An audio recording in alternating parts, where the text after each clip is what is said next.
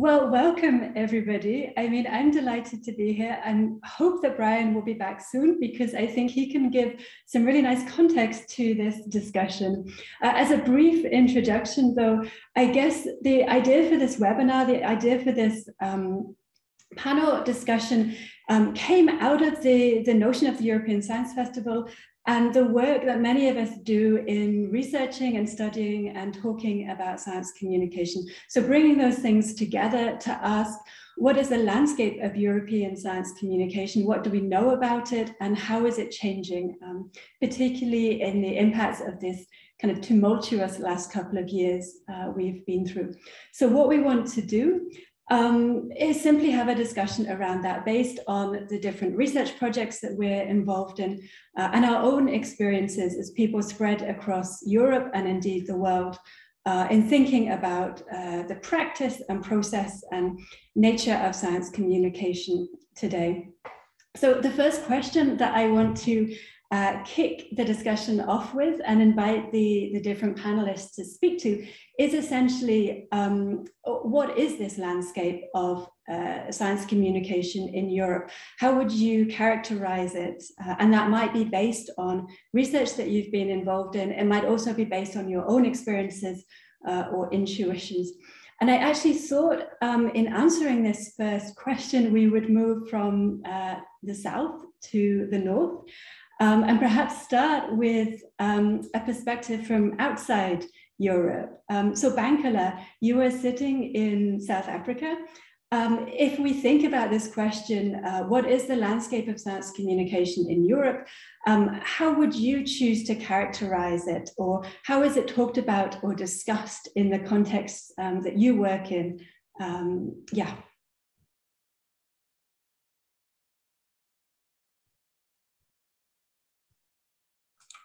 Can you hear me?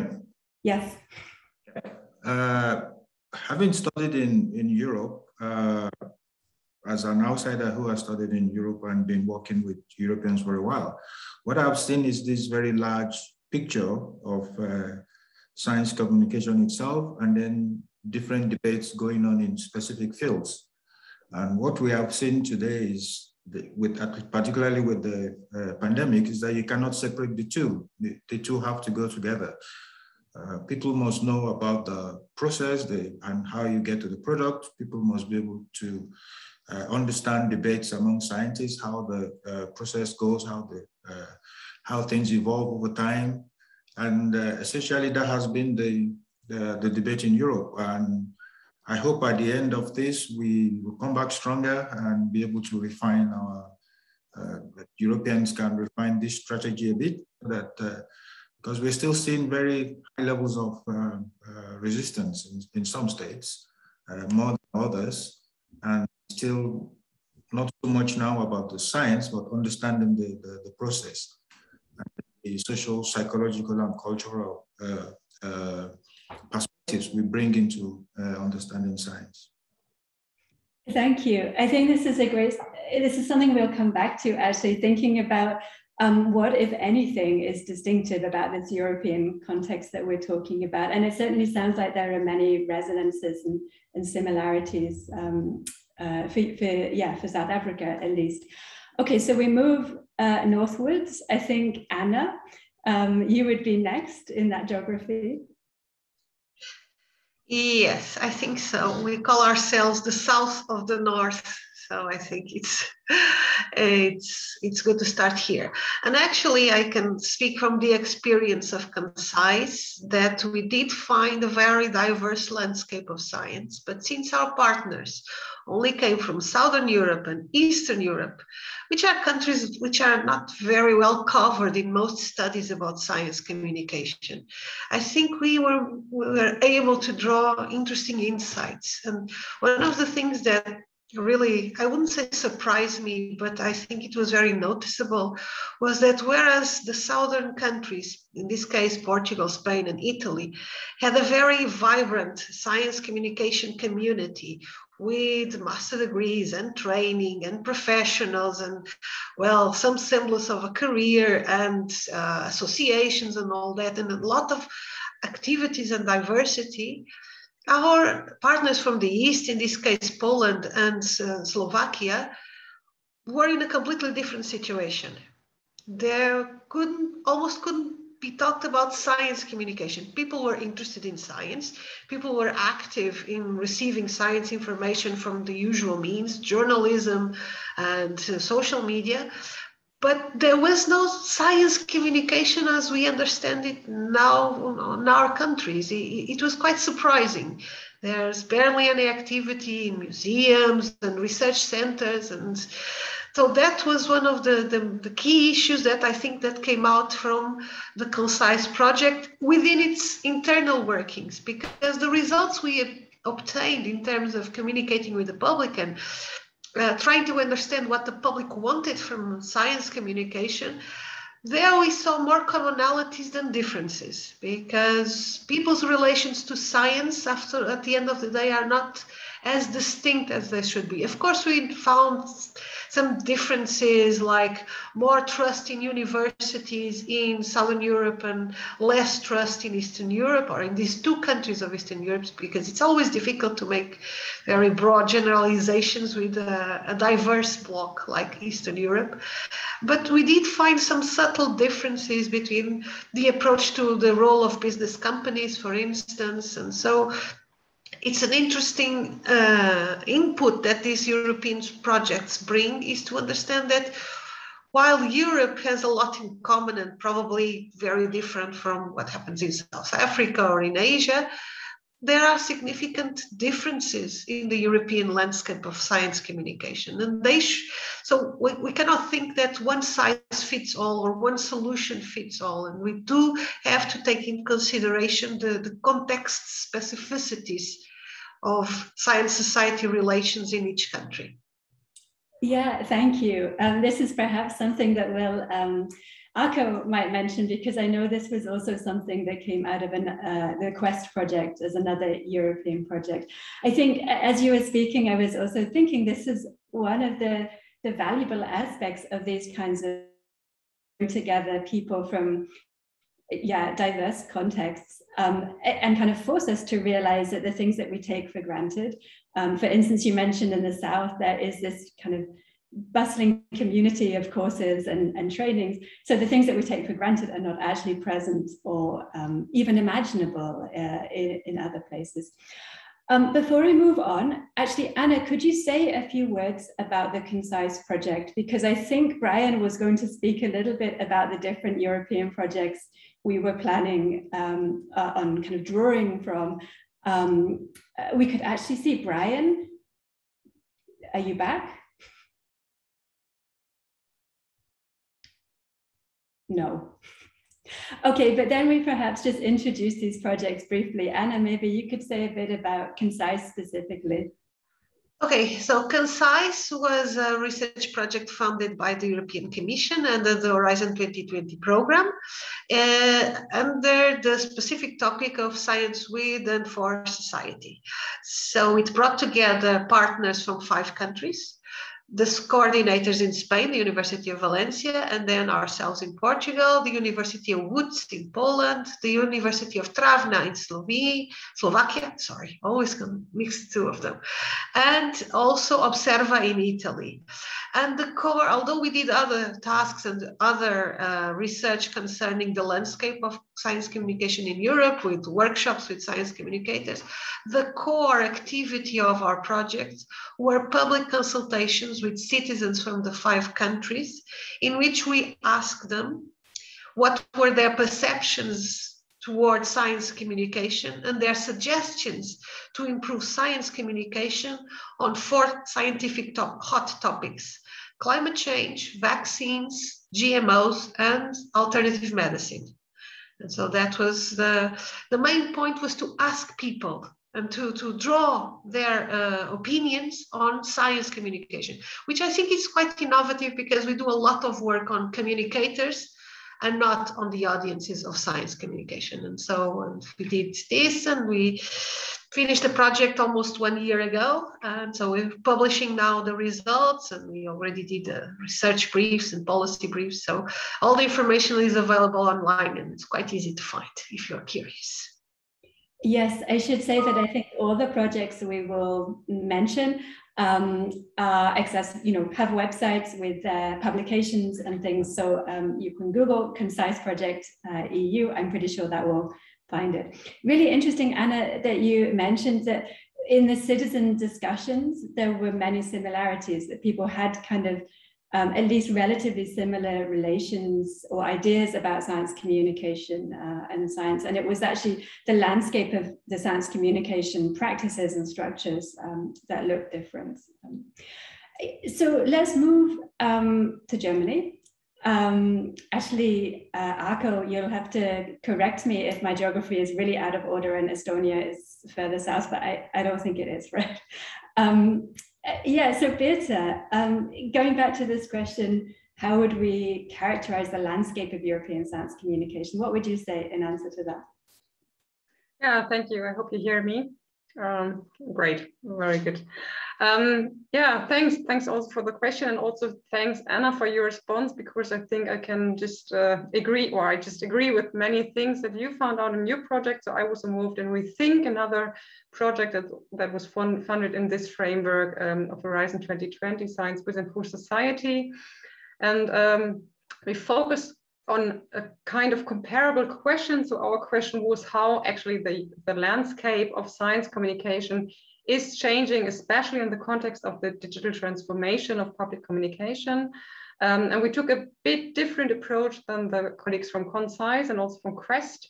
So we had different work packages that really did research. So that was focused on quality, so how quality of science communication is changing, also how education is changing. We focused on sense making. That is something that copes quite nicely with what Anna just presented. So the question, how does the audience actually respond to science and science communication?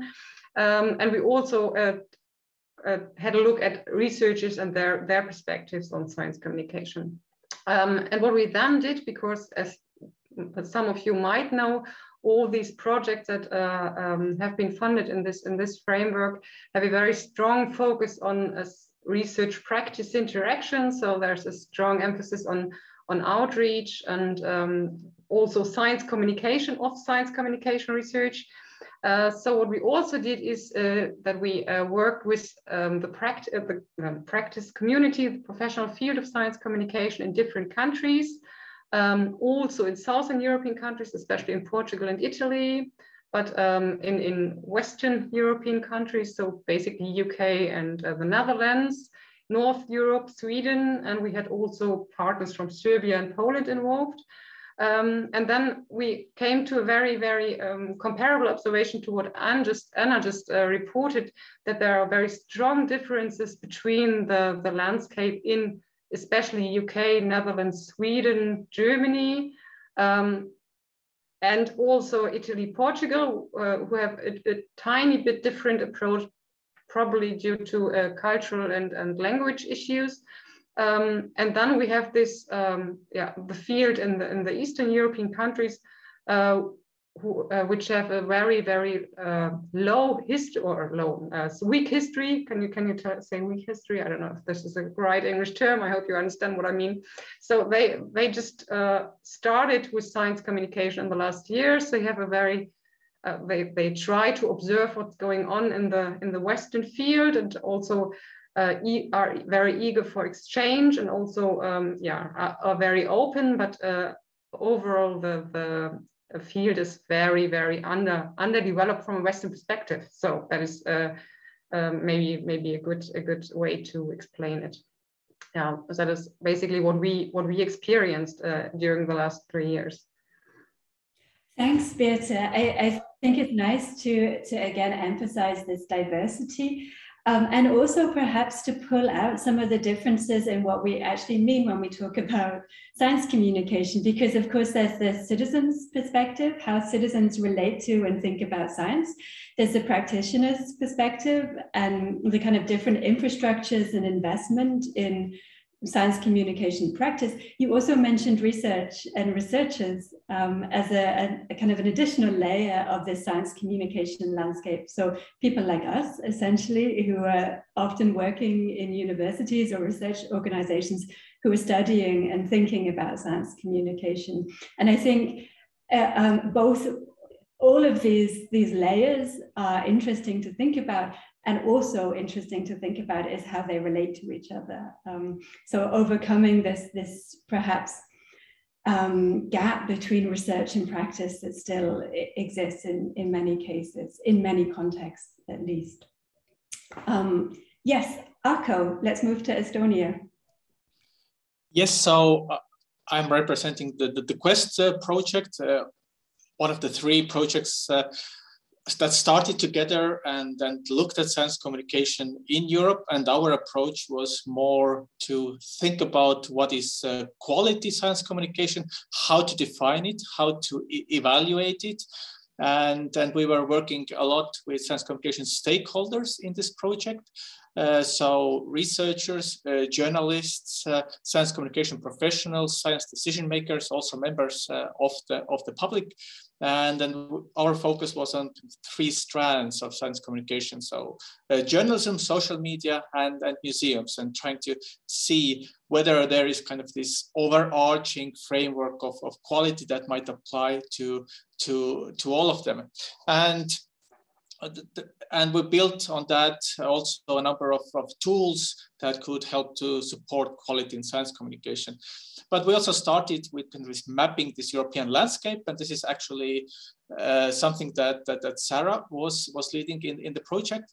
And the outcome, reflecting on what Anna and Birte has also said, is diversity. And you can look at it from two sides. So from the positive side, we can agree that diversity is a value. So this is what European Union is built upon, that we have this kind of different views, different formats, different methods that all serve their purposes. So this is what we see, and this is something that creates the strength of science communication, that it kind of caters different needs for different stakeholders. But on the other hand, we can also talk about this as fragmentation, that is more problematic, that we kind of don't have this center of gravity, that when we talk about science communication, different people in different countries or people working in different fields do not quite agree what is science communication and why we are doing science communication. So this kind of diversity of understandings and definitions of problems of why do we have to do science communication is also quite large, and we probably have to discuss at what point does diversity become problematic when it becomes kind of fragmented, and we found this kind of fragmentation in both the research of science communication, and kind of this kind of different ideas, different approaches, and not having then this common framework or common kind of this reference point where all go back to, but also in practices as the other project also found. So yeah, I think this is one of the crucial issues for us to discuss. Do we want to kind of the center of gravity somewhere, and to what extent do we perceive diversity as a value? Thanks, Arko. I think that takes us you're asking a question that I think we can continue to talk about. I mean, as you were speaking about this fragmentation, I was reminded of what Anna was saying about these very different contexts, and thinking diversity can also mean inequity, right? Some places have a lot of resources, maybe kind of a long history or set of traditions around science communication, and some places don't have those resources and those funding structures, for instance. So we can also think about this as an equal landscape as well as a diverse one. Yeah, perhaps then I would just invite reflections on this question. If we have such a diverse landscape, if we have a degree of fragmentation also in research, I think we see people using very different frames, perhaps not being aware of each other's work.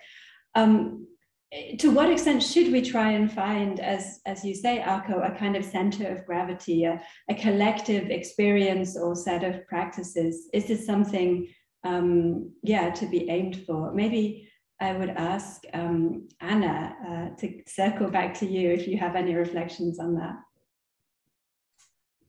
Oh, I think that in a way we do. We have PCST, which is sort of a center, moral center of science communication. And at least in the cases I know in Portugal, a lot of our top communicators attend the conferences and are members and are involved. And I think this is a forum for exchanging experiences and learning from each other. And I think that perhaps there's this lack of a more European-centered association or network that could be more active on this. There's the Excite network, but it's quite exclusive to science centers and museums, and it's quite expensive to be a member and to take part in their activities. So I think that there's value in exchanging and having a forum for exchanging practices and best practices and research results about science communication. But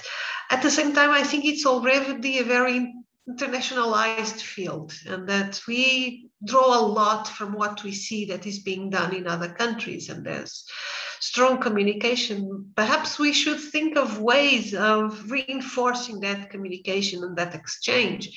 But I think that at the same time, there will always be diversity because the scientific systems are a bit different. And I think that in our case, we are fortunate because science communication is highly regarded by the Ministry of Science.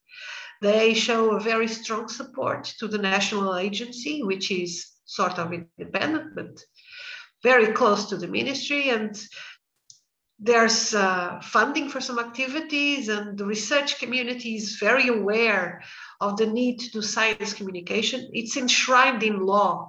If we receive government money, we have to do science communication. It's mandatory, it's not optional.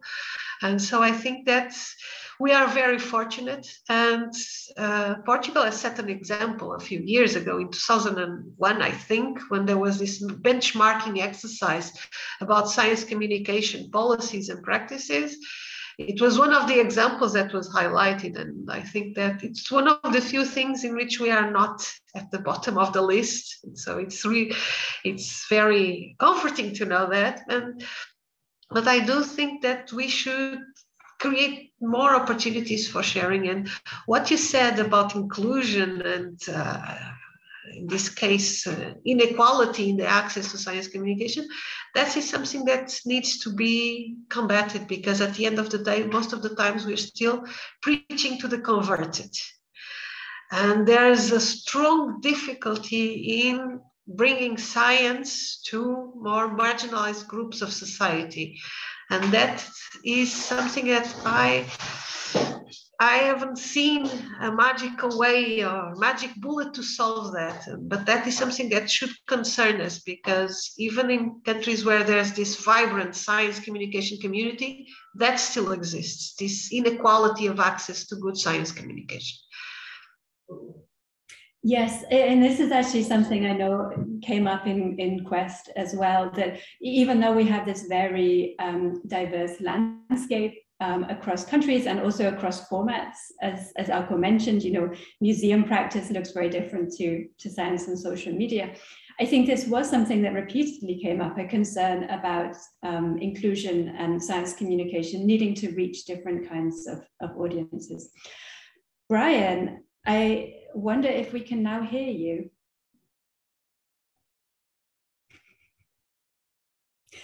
No, well, we hope that you can hear us, and we're glad to have you here. I was going to ask you to comment because we've been talking about networking and about the PCST network, but if you still have no sound, I think no. So Anna mentioned the PCST network, which Brian is a former president of. Again, I would encourage you to go and to Google that and to look at these, the activities that PCST supports, which does have this kind of global look at bringing together science communication practice across the world. Birte, perhaps we turn to you in thinking about this question of the value or otherwise of this fragmentation. Is there a need for a kind of more coherent European science communication, or is the value in the diversity? I think if we go back to the question of how the European landscape looks like, I can think it's interesting to have like two distinctions. That we have, of course, a geographical Europe and different national contexts that go along with, for instance, different systems of higher education and research and things like that. That, of course, also build a framework for different developments of science communication in the different countries.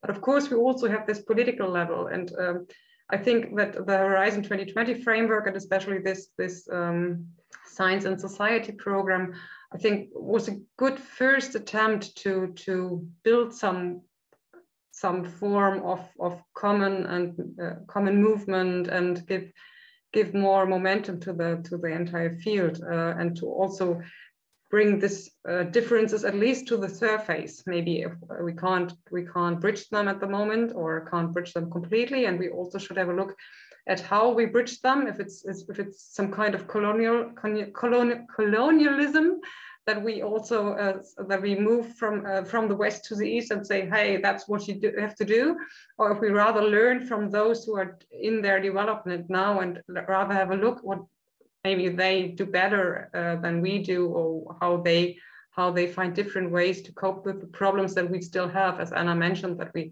always preach to the converted. So maybe they find better ways to do that.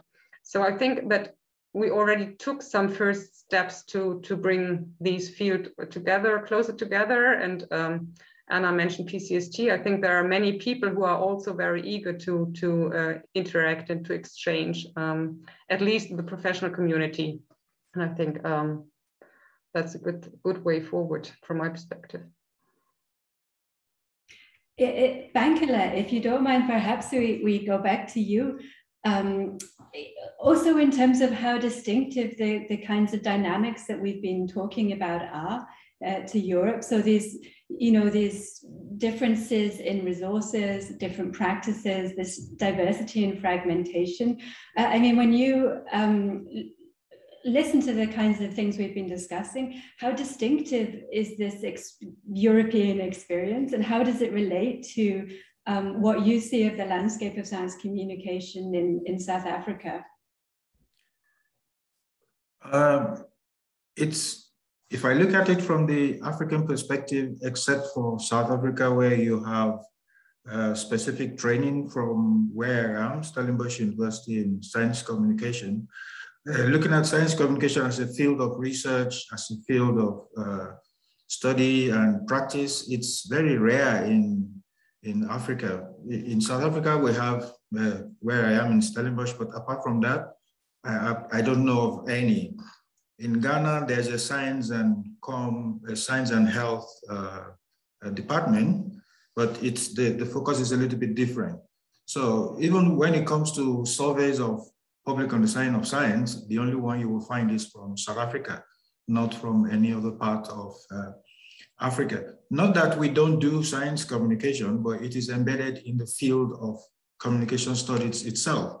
So our focus has always been on local issues, pollution in the Niger Delta, pollution in the mining communities of South Africa, a lot about health, about malaria, combating communicable diseases. And then if you look again, within the most schools, we call it mass communication. Within there, you will have a little bit of specialization in environment communication, in health communication. It's really very rare. When I came into the field, I found I was almost alone, and trying to figure out where to get the surveys, where to get so the funding is also not there. because of course there are probably different priorities, different things people want to do with money. But now over the last 5 to 10 years, there's been a lot of awareness. People are now coming on board. People are seeing the need to have all these debates in the public. People are seeing a lot of researchers are also coming on board. And I want to think that the future is bright, but I must say we're a bit far from where Europe is at the moment. And we'll try and catch up and maybe catch up gradually. But I still work a lot with Europeans. We have a lot of colleagues. There's still a lot of cross-cultural research, a lot of collaboration. So I would like to say I'm embedded in both fields, both Europe and in Africa. But the local priorities here have made it slightly different. And the institutional frameworks, the syllabuses, the courses, we're beginning to change them gradually to recognize the need for specificity, the need for more attention to specific fields. I think we'll get there. Can I just add something? It's because I have a student from Angola, which is quite close to South Africa, but it's a completely different situation. He attended our master course in science communication, and he developed his thesis on science communication in Angola, which is a non-existent subject. And the bottom line is, if there is no research or barely any research, how can there be science communication? And so they have this legacy of a colonial legacy of a natural history museum. But other than that, it's a complete void. And it's almost a non-thesis and I think that's maybe the situation in a lot of countries in Africa. So they need to have some sort of a scientific system before they can grow a science communication system or a science communication community. Thanks, Anna. I think it's also a really important point that Bankole, that you make, that the language of science communication is not always present. So Anna, as you say, we often look for things that are labeled science communication. This is the language that we use, I think, in Europe a lot. It already becomes a bit confusing when you translate to German, because Wissenschaft has a slightly different set of connotations.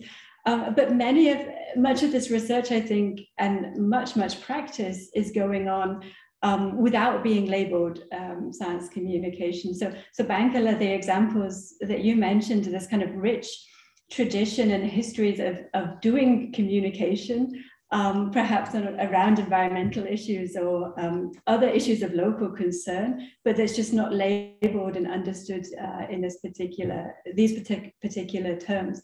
I think this also kind of emphasizes the value of the networking that we've been talking about, because I think, Bankole, from what you said, I think there are many practices and activities that are doing some form of communication or engagement that it would be really valuable also for people in Europe to learn from. So finding these opportunities to just discuss what is happening in different sites and to learn from each other, and also, I guess, to support each other, right? To enable building of structures or institutions. This sounds like it's happening a bit over the last 10 years or so, Bankole, from what you've said. There is a growth in this. Yeah, when I wrote my thesis on vaccination resistance and religion, a lot of my colleagues in Europe were wondering what's the relationship between religion and science. And I said, I think there's a link somewhere. It kind of moderates people's perspectives of science. And what we even found then was that the more religious you are, the less you are likely to worry about science at all. You know, they don't think it's a problem. So it's those who are somewhere in between, being very religious and less religious, they're the ones that worry so much about science. And we've seen this play out in the US with the COVID vaccine. We've seen religion come out strongly, wrongly as well in these things. But these are things we've seen here over time.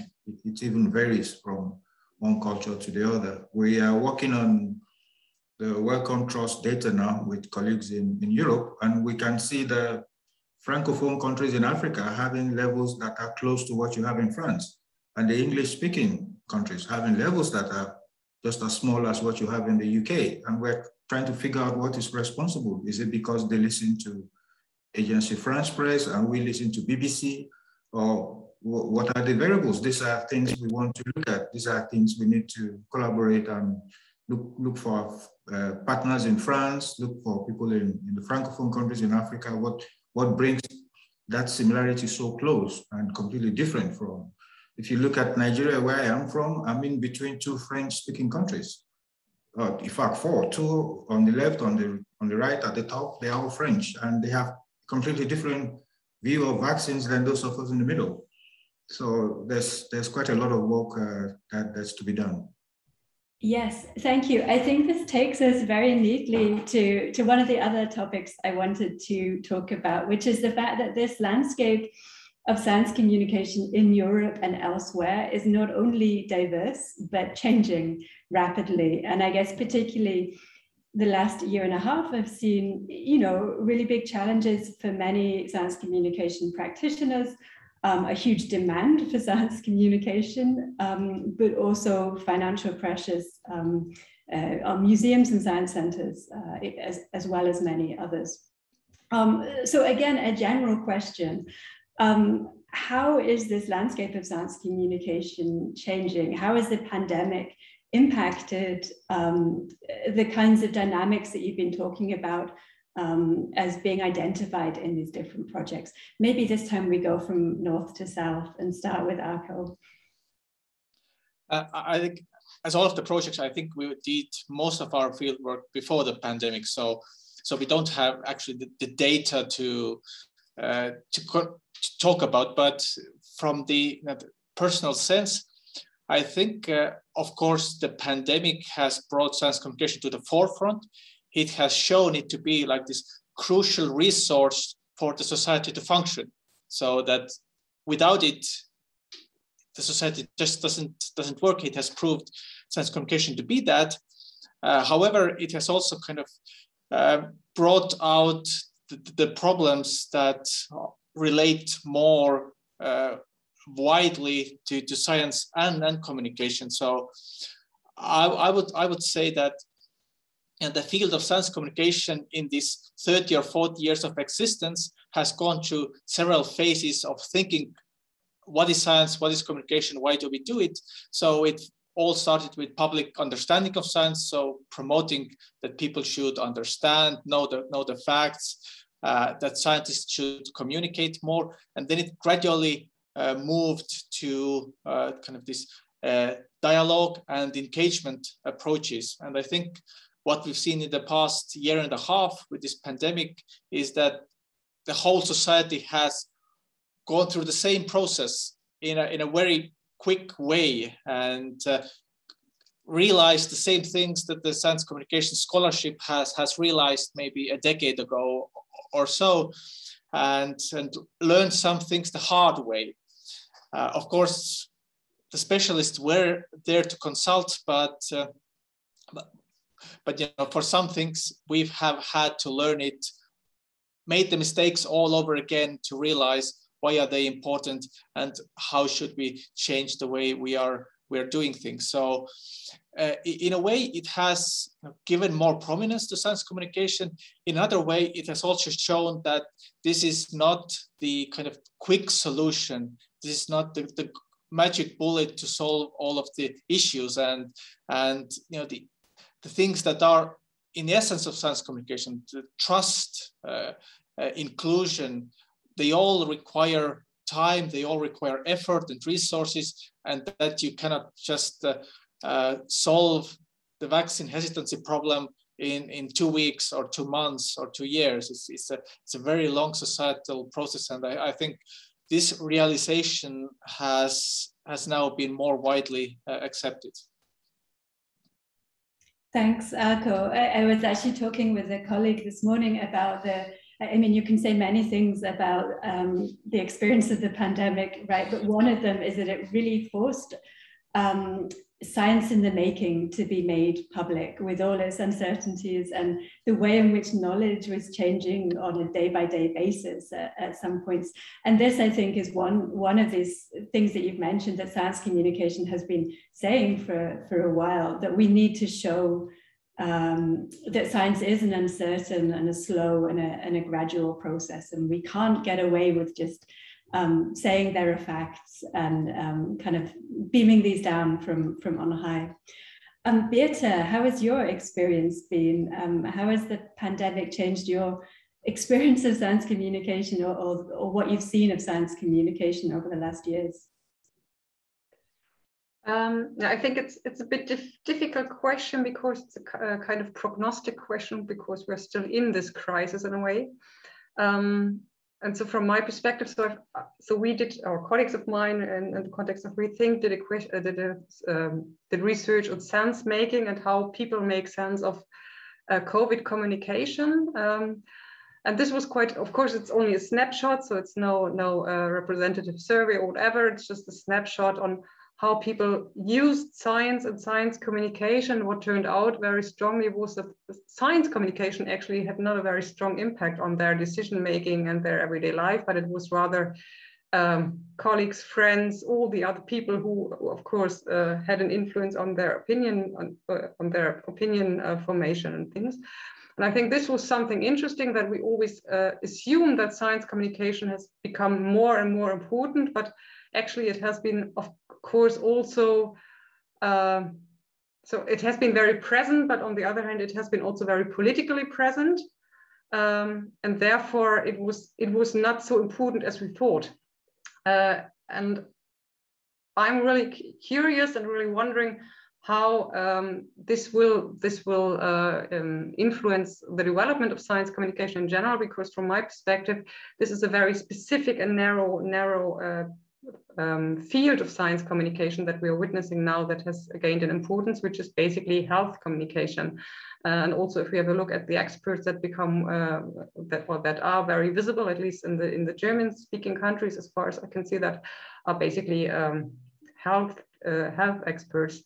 And so I'm a bit more pessimistic that this will last, and that we will really increase or promote or have a greater importance of science communication, a great acceptance of science communication, but rather think that this has been just a crisis phenomenon, and that we'll go back to normal after a while, in a way. Thanks, Birte. Anna, I'm curious about your kind of perspective from Portugal, which I think is a different place from Germany in many ways. Does that resonate, what Birte has been saying, particularly about this prominence of a few key health experts? Has that also been the case in Portugal?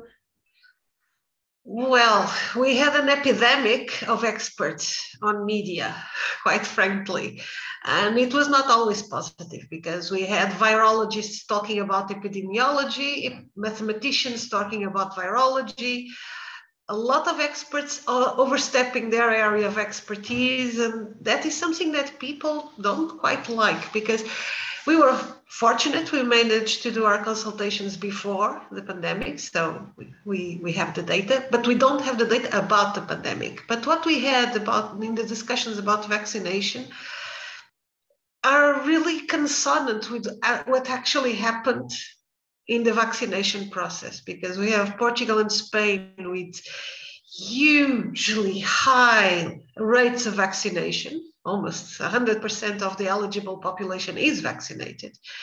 And that is something we could have guessed from our results that would happen, because we have, in the peninsula, we have this really respect for authority, and especially health authorities and physicians. So there is no really resistance to vaccination in Portugal and Spain. The same does not happen in Italy, and that's why they also have lower rates, and across the rest of Europe it has been seen. But I think what is curious is that in most science communicators in Portugal say that science communication about the pandemic failed, that the government was unable to draw from the already high level of expertise in science and health communication that exists, and they messed up.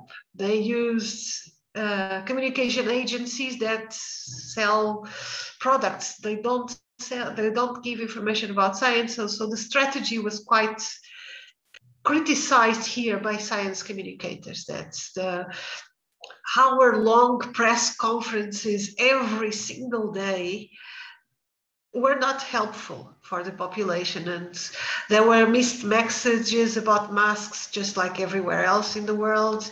And so a lot of mistakes were made in science communication about the pandemic, but they had little impact on people's behavior. Because as soon as it became mandatory to use masks, everybody was wearing masks. Now that is no longer mandatory, most people still wear masks. So there's this precautionary principle that people are operating in this pandemic that I think it's typical from these two countries that are quite, how shall I say it, subservient to science. There is very little movement here of contestation about science and contestation about masks. There's a handful of people, they are very vocal on social media, but they have zero impact on the population. And so I think that the pandemic was a really interesting time to observe this and to check that science communication has a limited impact on how people behave in this case. And I think it's not because of a good reason. It's because we have low levels of literacy, and so people do not have the skills or the inclination to question science. And so they tend to follow the advice. If the doctor says, I do it.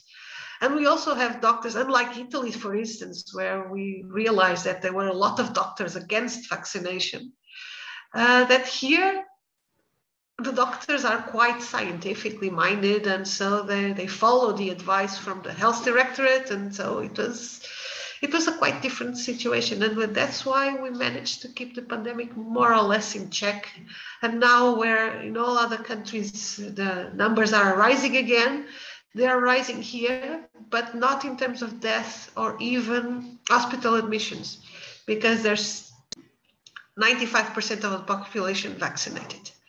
So I think we were a bit of outliers during this pandemic, and it was a golden opportunity for science communication because you watched it on the streets. Everyone was discussing the medical side and the pandemic and the numbers and the figures and the everyone became a armchair epidemiologist overnight. But at the same time, communication did fail, luckily without an impact. Thanks, Anna. That's really fascinating. Yes, Arko, I was curious if you had any reflections. Yeah, just a comment. This paradox, I think after this pandemic, we are really going to look at how much did actually science communication impact the situation. Because the situation in Estonia, if you look at different surveys, like the latest Eurobarometer survey, you see that Estonia is at the very top on the way how positively people think about scientists. So the trust levels towards scientists are very high, almost the best in Europe, and kind of the expectation that scientists are meaning well to the society and are good at communicating. These are also really, really high. At the same time, if we look at the behavior, our vaccination rate is not brilliant. It's not even very good. It's currently maybe at 60% of eligible population or something like that. So I think the factors determining behavior are largely somewhere else, not just in the fields of science communication and trust towards science. So yeah, this is something that we must untackle and understand why this paradox is taking place, because a lot of the science communication activities around the globe are directed towards creating this trust towards scientists. And yet we see that in a place where there is a very high level of trust, we don't see the expected behavior. Birte. Yeah, just to add to this, from the German background, what was really interesting to see was also that we have, like all other European countries, of course, some populist movements that are most importantly very right-wing oriented. And what was really interesting and also difficult to see or dangerous to see was how they also now turn to science skeptics and science populists in a way, and how they also use science as a new target for their attacks and their aggression. And that was rather a very dark side of this development of the pandemic and the related science communication, just to add this perspective. Can I just add something? Arko, you cannot trust the latest results of Eurobarometer. I noticed that in some countries, like in Portugal, it was a web survey. So it is completely out of sync with a regular survey because it's done in a panel and people are used to reply to surveys all the time and they look for the information, because I was astonished because Portugal always had the lowest levels of scientific literacy because they brought back those questions about science knowledge like Trivial Pursuit. And whereas 10 years ago, the population in Portugal had miserable results, now we were at the top of Europe. So it's completely untrustworthy, the results of Eurobarometer. I was absolutely appalled when I read them because I use them in my classes. I use them all the time in my articles. And suddenly they just didn't make any sense. And that's because they changed the methodology and they did it wrong. And so, and I'm really afraid because I think this is going to be used in some countries to say, so, problem solved, people trust science, we have the survey that proves it. And I think it's really not at all reliable, I'm sorry. Just a comment, we had a local barometer survey as well with a different methodology that also showed high levels of trust. So this is not just the Eurobarometer, just a comment. I mean, I think both these comments on a specific piece of research that was carried out, but also more generally what you've been saying about your different contexts. This is a very social scientist thing to say, but I think it shows that we need really good social research that looks at cultures, the differences between cultures around science, national cultures, but also other kinds of cultures, and really engages with these complex ways that people make decisions and gain knowledge from different sources and negotiate science and technology. I mean, everything that you've said shows that it's not a straightforward process, and it's not this kind of easy relation between scientific knowledge being provided through science communication and people taking that in and making choices. Bankole, maybe we turn now to the African context. When you think about the last year and a half and the experience of the pandemic, how has that changed science communication, and what successes or failures have there been? Well, I don't want to use the word apocalypse, that was expected that when COVID hits Africa, it's going to be very devastating because of the experiences we've had with, with Ebola and all the other ones. Somehow we are still have to figure out what is going on. It's not as bad as we thought. And despite the poor health systems, we are not getting the infection rates and hospitalization rates that we found in Europe. People are associating this with maybe the endemic malaria, the hot weather all year round, but we don't have any, people are even looking at genetic predisposition and some other stuff, but we don't have the data yet.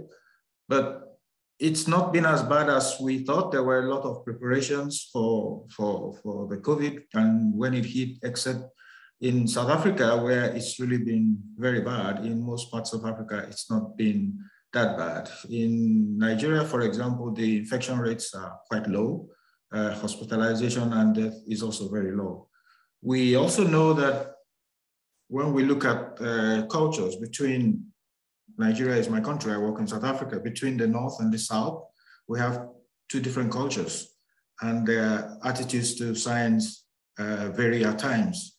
If I go back to the polio vaccine was accepted in the South maybe 2 decades before it was accepted in the North. So you get all these cultural differences even within the entity called Nigeria. So when the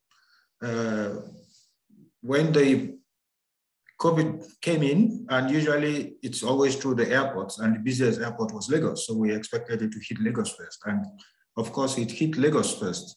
And it's all the tourists coming in and going out, a lot of screening, a lot of that went on. On the science communication side, most of the people in charge are the doctors, the virologists. We didn't even have a clear distinction about who is a virologist or who is a doctor or who is an epidemiologist. They had the teams, but it was largely led by the civil servants, by the politicians. So the daily briefings and all that went on for a while, and then because the infection rates were not so high, it just tapered out. But in South Africa, it's been more active because they have higher infection rates, probably also because they have a higher tourism potential, a lot more tourists coming here from the rest of the world. We don't know. There's still a lot of data we would like to get after the pandemic. There's still so much we need to know to figure out all those differences you find across Africa, why it's so different from Europe, why it's so different from the US, even within. It seems to spread more in the commercial and political capitals of Nigeria than you find in the rural areas. Lagos, Abuja, and maybe Kano, and then you go to some other areas that don't even know that anything. So wearing of masks is not, people just don't think there's anything anywhere for them to wear a mask or to wash their hands. Or compared with South Africa, where to even get into a bus, you have to sanitize your hand. So you have all these differences going on across the continent. And when you think about, I mean, so is there likely, do you think, to be long-term impacts on science communication? I mean, has this triggered funding for science communication efforts, or has it been kind of, I mean, this way that the doctors were taking this on, is this just going to be, yeah, normal, and it's not seen as requiring anything extra or special? If anything, it's no longer going to be business as usual. There's a lot more emphasis now on health and the need to strengthen the local infrastructure. And we can't do that also without strengthening the communication aspect of it. So a lot more people are now looking at not just the doctor telling you something, how do you process what the doctor tells you? How do you process what the scientist tells you? It's becoming more obvious now that it's not just if somebody says something and he says it is science, then you have to take it. People are saying that at times science is not, this is it and that is it, which a lot of people think that once the scientists say this, you must follow the science. So what happens when the science changes slightly? The public get a bit confused, and then it changes again, and then they get more confused, and it's like, oh, we thought you were science. So a lot of this we've experienced now. We need to figure out a lot more. I think I read an article by, I think, Steve Miller of UCL a long time ago, where he talked about public understanding of science at the crossroads. And those are the things he was talking about, that the public need to get used to scientists arguing in public about methods, about things like that. And this is what has come up again today between the epidemiologists, the virologists, and the general practitioners, who are much closer to the public. They are the ones that you see. You see your local doctor all the time. You don't see the epidemiologist. You don't see the virologist who is standing there talking to you. So once he finishes his speech, you go and meet your doctor. Doctor, what do you think I should do? So the doctor tells you what to do. So we need to find a way of bringing all these things together on the table and saying that the doctor is probably much closer to the public, but these are things for us in science communication to sit and work out. Not so much that we need to do the talking, but to make all these observations and try and come up with some kind of policy initiative, some kind of policy framework that can make these kinds of conversations much better. Hopefully we won't have this kind of catastrophe again. Thanks, Bankole. That leads very nicely into the last thing I want to raise. I thank you also for this image of the crossroads. I think this is a really useful one. Just so that everybody knows, I would like to finish by 1:15. I think people's tolerance for digital encounters is limited these days. It's lunchtime for many of us in Central Europe. So as a last kind of thing to reflect on, I wondered if I could ask everybody to think about this notion of the crossroads and the challenges or wish lists that you would have for science communication in the future. I mean, so thinking about what's next, what we would like to do as a community, how would you set an agenda, or what would you like to see change or done differently? Birte, maybe I start with you, if that's okay. Yeah, sure. So I think what came out, or was one consequence of the pandemic in Germany, was that everybody wanted to have more science communication and said, okay, every scientist now needs to be present in the public and needs to do podcasts and needs to do children's universities and things like that. And and we also witnessed that there's some kind of increase in activity within the scientific community, but also by universities and organizations of higher education. And also this is very strongly fostered by politics. So they emphasize very much on science communication and more science communication and more engagement. And I think what has been very much discussed in the German context now is that we need to overcome this perspective and need to not to think about more science communication, but about better science communication. And this includes not only that we as communicators or as researchers or as parts of the practice somehow reflect about this issue, what is good and what is not so good science communication, but that we also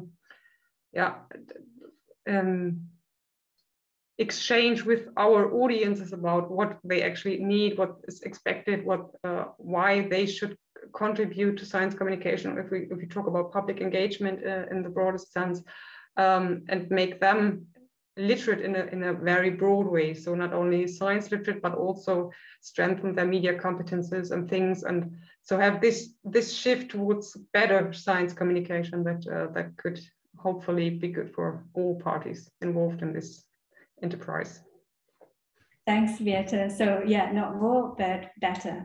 And better at engaging with publics by the sound of it as well. Arko, what would your agenda be? I think instead of a crossroads, more proper metaphor would be one of those American highway junctions where you have kind of dozens of roads crossing one another and cars driving at a very high speed. So we have a lot of actors doing science communication in the society, but kind of the directions seem to be different, and there isn't that much they're not on the same level of doing things. So I think one of the challenges would actually make them talk to each other more, to understand each other more, kind of set common goals, and then work out common kind of approaches or common goals of what do we want to do. And this is something that we kind of a bit tried in the Quest project. So one of these central things that we try to do is get those people around one table and think about what is quality science communication. And we saw that kind of this discussion, this co-creation was really worthwhile, and everyone appreciated that, to kind of take in those different perspectives and try to put those together into some kind of coherent map or coherent understanding of something. So I think this is something that we need to do more. And one example of why do we need to do that more also, we collected from people input. We asked them to send us examples of quality science communication. And one of the most striking things that we found from this kind of set of examples, so everybody could write up to 3 examples, is that whereas in science communication literature and also increasingly in practice, we talk a lot about engagement and inclusive formats like citizen science, etc. There were no good examples that people sent in representing those formats. So I think this represents some kind of a issue that there's some kind of discrepancy in this field between research and practice, or between practice and expectations, or wherever. So there's still a lot of kind of gaps to overcome and bridges to build and things to talk about. Thanks, Arko. I think the highway image is going to stay with me, this kind of spaghetti junction where people are going in different directions with different aims in mind, and maybe don't even know about the other people on the road also. Anna, what would your manifesto or agenda be? Well, first I have to agree with Arko because we reach the same conclusion. Because when we asked people to make suggestions on how to improve science communication, most of their suggestions were aimed at traditional forms of science communication that are very much connected to a deficit model of science communication, a top-down communication. And that is because most people have no contact with engagement practices, with engagement activities, with other kinds of activities related to science.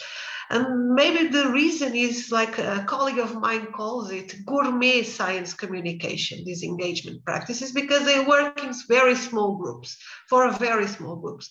And I think the challenge for us would be how to scale up this gourmet science communication, how to improve it in a way that involves more people and provides the opportunity to people to experience a relation with science in a different way. In our case, we had slightly different results because our sample came from people that had already participated in some of the activities we did, like a very big project on climate change adaptation. And so those people who had experienced these sort of engagement activities with science, that's what they recommended: more contact, more participation, more involvement of citizens, better communication from citizens to scientists. So we know that when people experience these activities, these engagement activities, they like it and they want more of it. But the challenge is, how do we provide them the opportunities to participate? And that's my manifesto, or it's my agenda for what I would really like to achieve working in this area. Thanks. Again, a really nice image of the gourmet science communication being scaled up and made accessible and more part of mundane culture, I suppose, something that we are all used to experiencing and doing. Bankole, I think you get the last word. You already spoke a little bit about the need for people maybe in public to have a sense of the realities of how science works, and kind of that it's slow and uncertain. But what other kinds of what other things would you like to promote or suggest as a way forward for science communication? Yeah, I also want to look at the COVID thing as a super highway because of the speed at which things were happening so fast. And unfortunately, the politicians were the ones controlling the traffic lights, and they were determining which direction we go and which direction we didn't go. And at the end, to make things bad, then they started telling you which science to follow and which science not to follow. And then when they say follow this today and tomorrow it changes, and then they jump to the other one.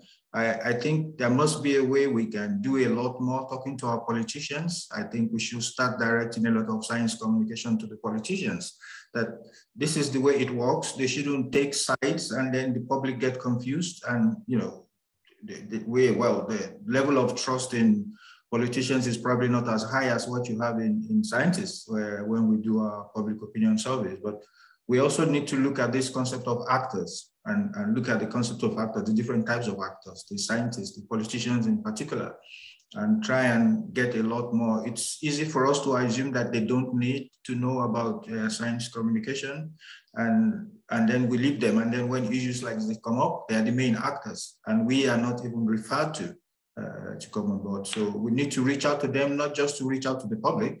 We need to reach out to the main actors, the scientists and the politicians as well. Yeah, thank you. So again, when we think about best practice in science communication, we need to make sure that it's reaching policymakers and politicians and other high-profile figures as well. Yeah, thank you. Thank you so much for those last comments. I really enjoyed the different sets of images that we have, the highway and the gourmet forms of science communication. And I think it's a nice aide-memoire to help us think about what to push or what to promote in science communication, research and practice. Thank you so much to all of you, the panelists, for such a great discussion. Thank you, Brian, for organizing. I'm so sorry we didn't get to hear more from you. For everybody listening, I really encourage you to look at the websites of the projects that we have mentioned, or indeed to look at the research profiles of everybody on the panel if you want to engage more with their work. Thanks again to the panelists, to the European Science Festival for organizing this, and for everyone who is watching. We trust and believe that you are there and hope that you've had a good hour. Yeah, thank you and enjoy the rest of the festival.